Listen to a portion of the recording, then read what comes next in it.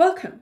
Today we'll be going through a functional equation from the Canadian Maths Olympiad 2002.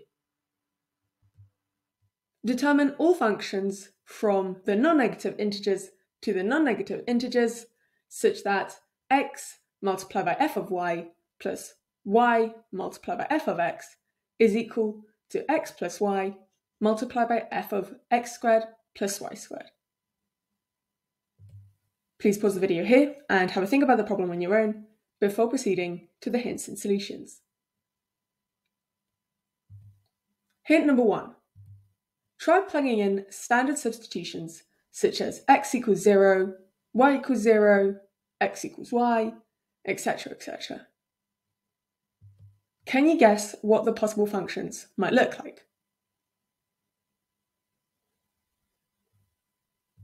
Hint number 2.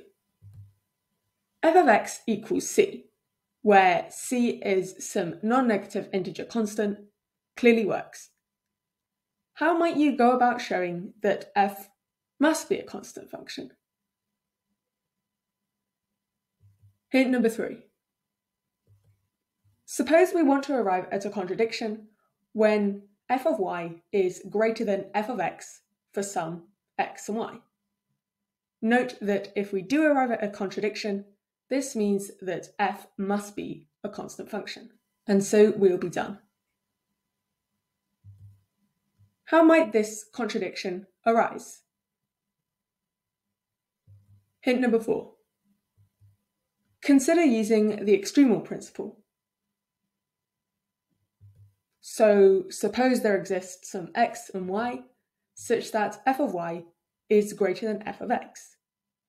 And let m equal to f of y minus f of x, and let m be minimal.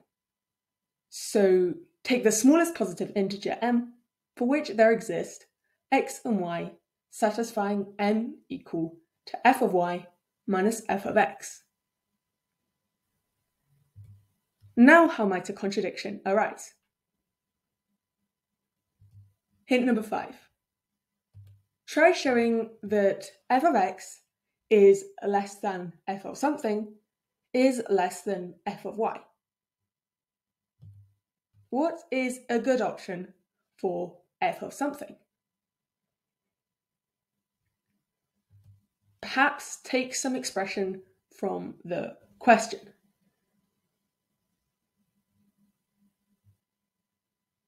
Solution.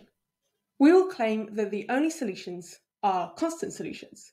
So f of x is equal to c, where c is some non-negative integer.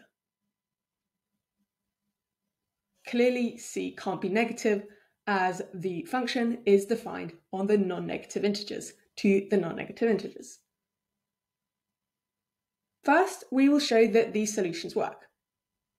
Now, plugging in f of x equal to c into our original equation, we get that on the left-hand side, we have x plus y multiplied by c, and on the right-hand side, we have x plus y multiplied by c. And so f of x equal to c is the solution. Now we will show that these are the only solutions to the functional equation.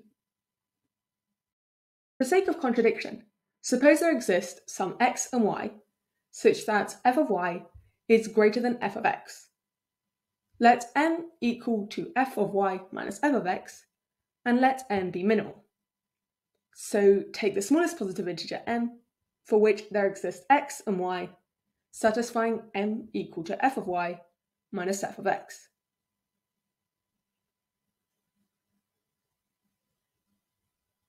Then we can rewrite f of x as x plus y multiplied by f of x divided by x plus y, which, since f of x is less than f of y, is less than x times f of y plus y times f of x divided by x plus y, which is equal to f of x squared plus y squared. Doing a similar thing on f of y, we get that f of y is equal to x times f of y plus y times f of y divided by x plus y, which is greater than x times f of y plus y times f of x over x plus y, which is equal to f of x squared plus y squared.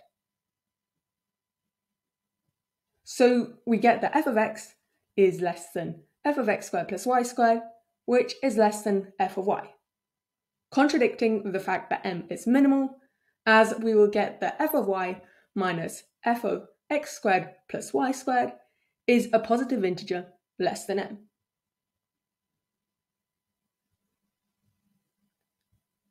So the fact that we arrived at a contradiction means that there do not exist x and y such that f of y is greater than f of x, which means that f of y is equal to f of x for all x and y, and so f must be a constant function, and so we are done.